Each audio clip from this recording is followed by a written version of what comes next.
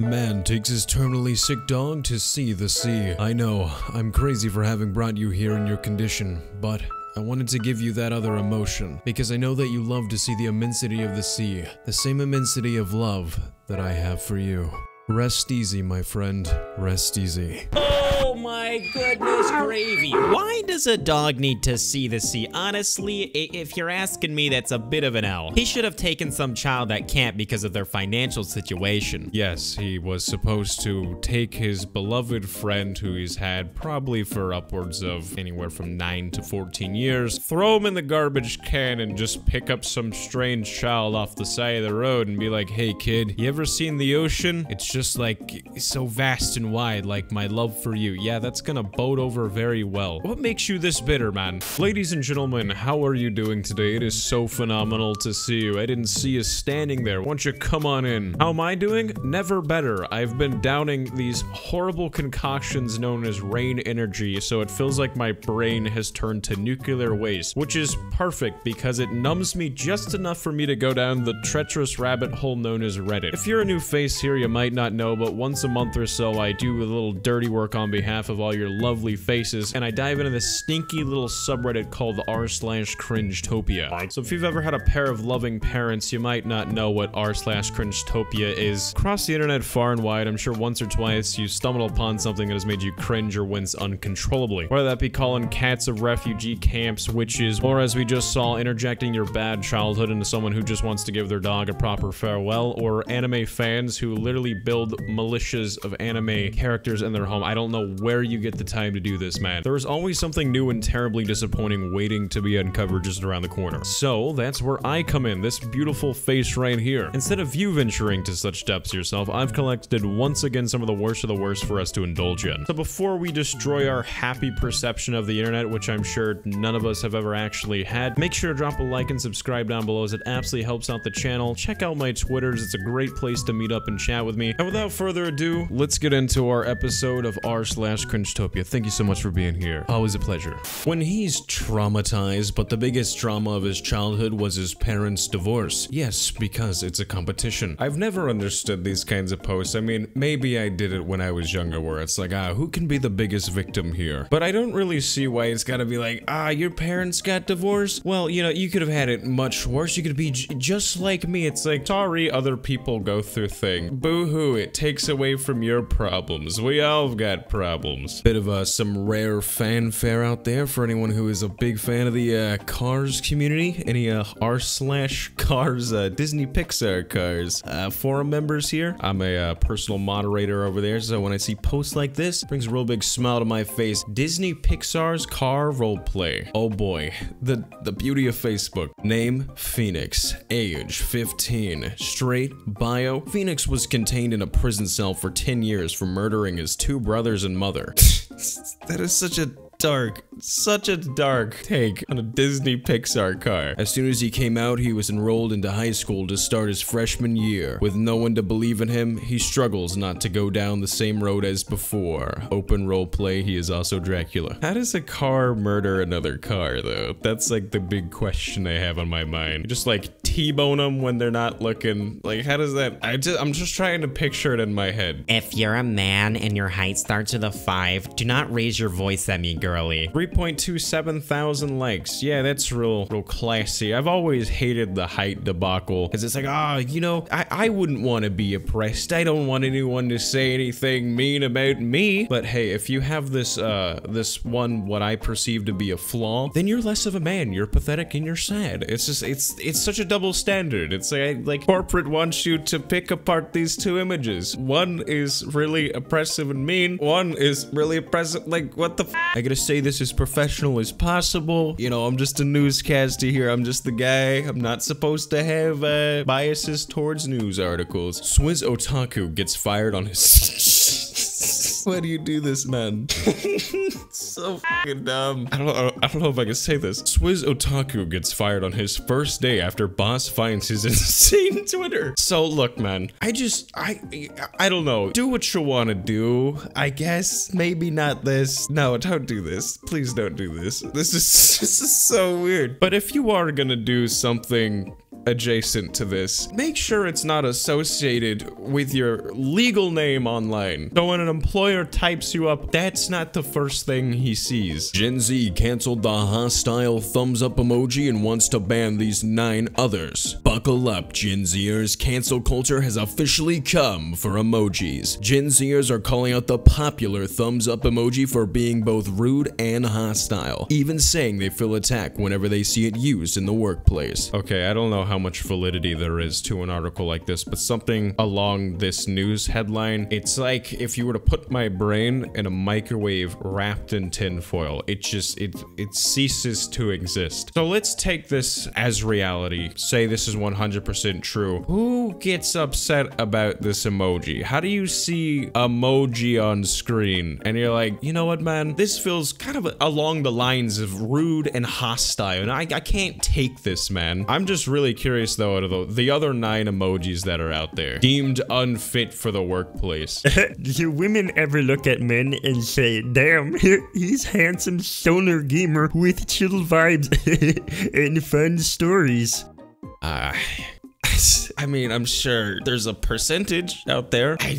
Man, I'm trying so hard to be nice here. I'm just gonna say maybe no, not in that exact order. Not saying it doesn't happen. I'm just saying I haven't seen it. These men 6 rows away on me on the train had the absolute audacity to laugh for an hour. Hearing men in this country laugh was enough to make me cry on the train for 20 minutes. Must be nice to be able to laugh these days. I seriously never want to hear a man laugh ever again. So you went to a public area. You hopped on the train in a public area and you saw 2 people who you know nothing about laugh in a public area, and somehow you view the world as the problem. You didn't do any self-reflection along the lines. You're like, nope, gotta be everyone else. What are you laughing about? My mom called me a poopy head. All right, just a little syrup.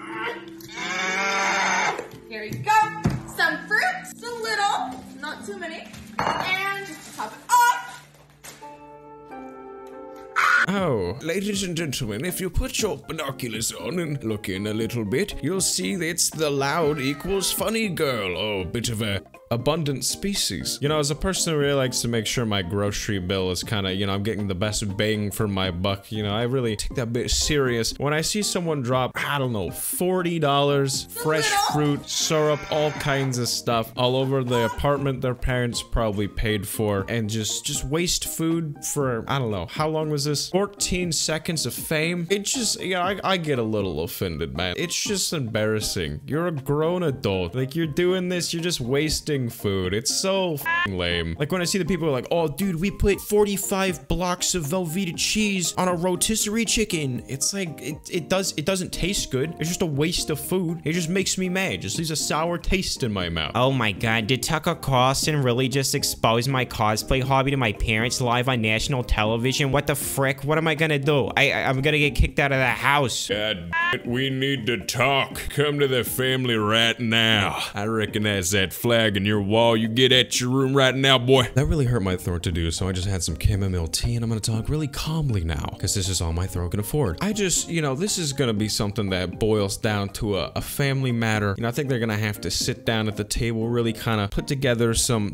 heads to kind of get a grasp of the understanding of what really just transpired in this household. This is something I personally can't comment on, as this is not my family. But yeah, man, I don't know. Like, I feel like that would be something you gotta kind of wean your parents into, you know, be like, hey mom, you know, you know, some stuff along those lines, you know, get them acquainted a bit. But to just be fully caught out in the open like this with your parents, like, that's gotta be a certain kind of adrenaline unknown to many people. Hey, Team Overwatch over on Twitter, I just want to say, hey, what's up? My daughter created a new character. Her name is Burst, and she'd love to know your thoughts. Here's some concept art. Now, got some cool green effects. Even wrote a note over here trying to explain the character, so just let me know what you think. Hey man, just thought I'd reach out. Our artists were so inspired by this that they created their own fan art. I really hope your daughter loves it. You know, man, sometimes the Overwatch crew they just make something truly adorable. Something you just smile at.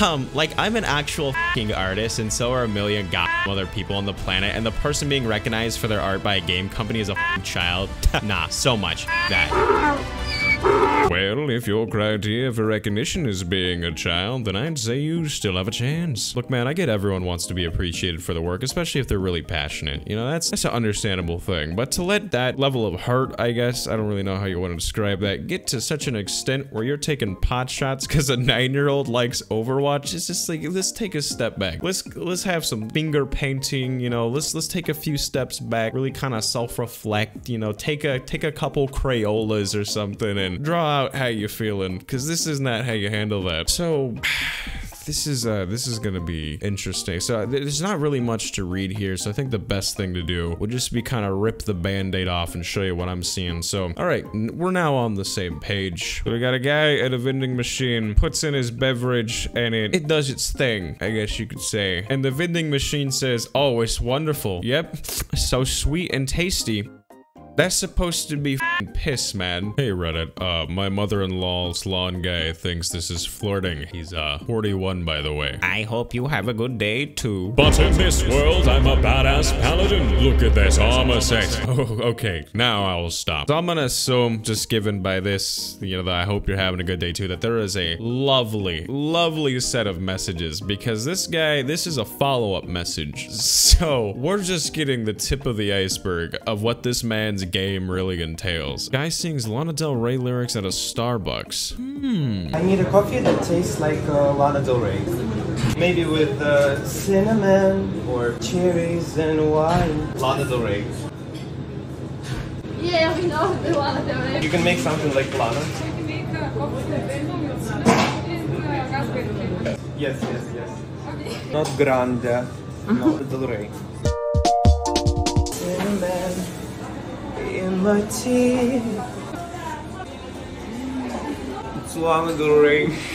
It's so Lana Del Rey vinyl. It's so Lana Del Rey vinyl. Look, man, this type of stuff, when you walk in thinking you're the main character to like an establishment with entry-level workers, you gotta stop with all that. You can't just be doing this. Starbucks employees, they deal with so much on a daily basis, you know, like pretty much any entry-level retail or customer service job that's owned by a corporation, you're gonna find people who just want to make money and go home. That's all they want to do. Just give them a free pass one morning. Just don't walk in being like, hello with cinnamon. Just one day. Let them have a breather. Hey guys, I just, you know, wanted to come to Twitter and say, the school sadly censored my furry art for the school newspaper, but it got printed at the very least, lol. Hashtag furry. Hashtag furry fandom.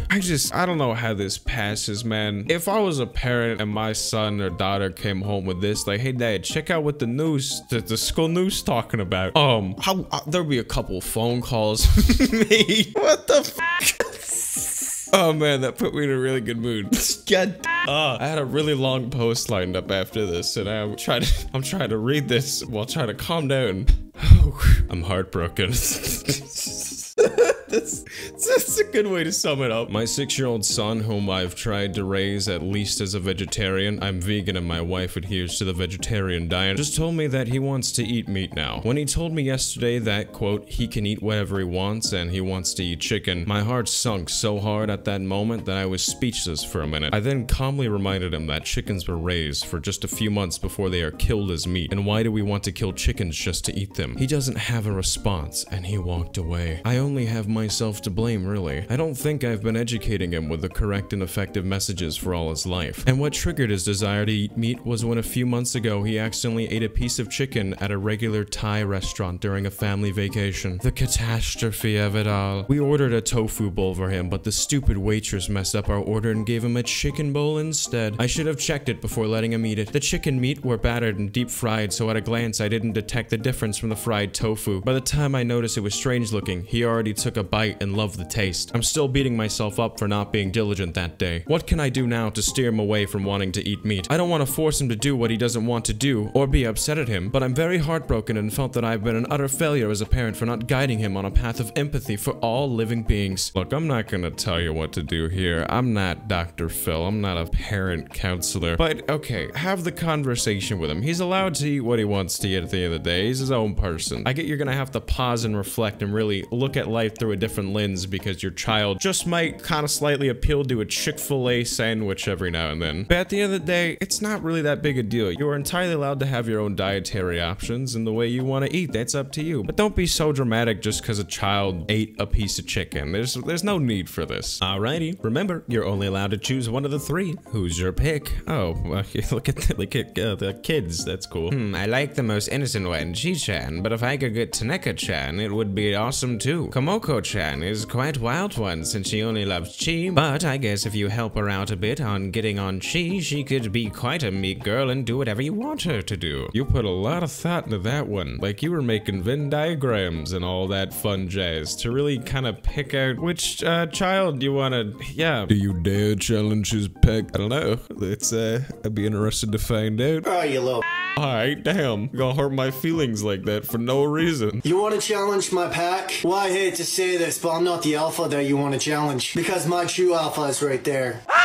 That's him. That's the true alpha. That's him. Alright, I'll shut my mouth. So if you want to challenge one of us, you have to go through all of us. Ain't that right, alpha? So true. I'm back. I stepped down because I had to. Now I'm back. So, you want to challenge? Let's challenge. You want to fight me one-on-one? Well, listen up well. He was my trainer. So I suggest you shut up before you have to deal with him.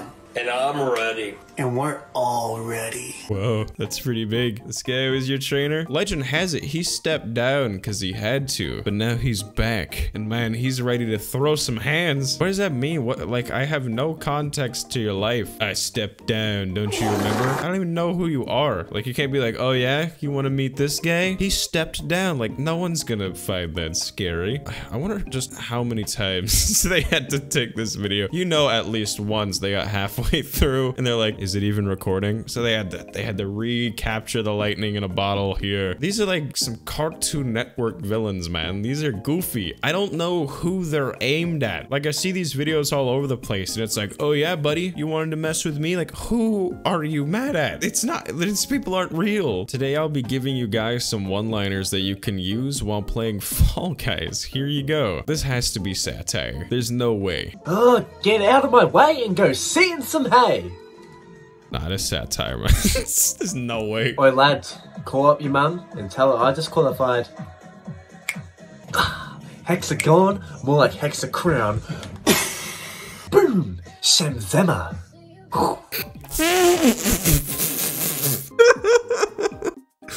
Oh my god. Boom. Shanzama. I know it's fake, but God, I want it to be real. I want to believe. All right, ladies and gentlemen, well, we have reached the end of the video. It's absolutely phenomenal to have you here. If you did enjoy, feel free to drop a like and subscribe down below. Let me know why you liked the video and make sure to turn that bell notification on. Also, if you want to reach me after the video, feel free to follow my Twitch, Instagram, or Twitter as a really good places to reach out. I want to say it's really good hanging out with y'all again. Y'all really do mean the world to me, and I'm just really happy to be able to sit here and record and just make some content for you guys. Really good motivator throughout my week, so I do appreciate it. But without further ado, I'm gonna keep this outro short because I'm sure you got things you gotta go do. So stay amazing, and I'll see you in the next one. Take care.